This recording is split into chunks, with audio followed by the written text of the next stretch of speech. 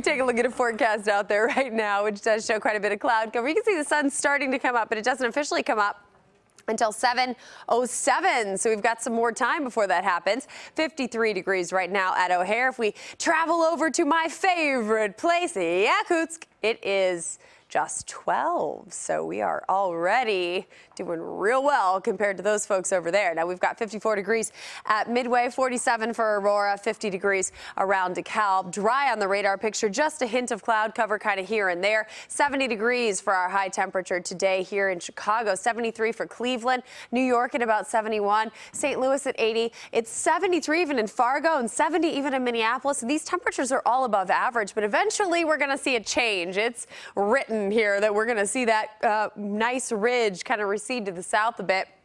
That opens the door up to much cooler air, and that's going to start to filter in by next week. But for today, 70 degrees, sunny skies, beautiful conditions overnight tonight, clear skies, a little chilly overnight. We dropped down to about 54, but that's not terrible. 7-day planner shows that high temperatures could be cooler than that by the middle of next week. So enjoy the 70s while we've got it, D, which appears to be another 3 days. That's right.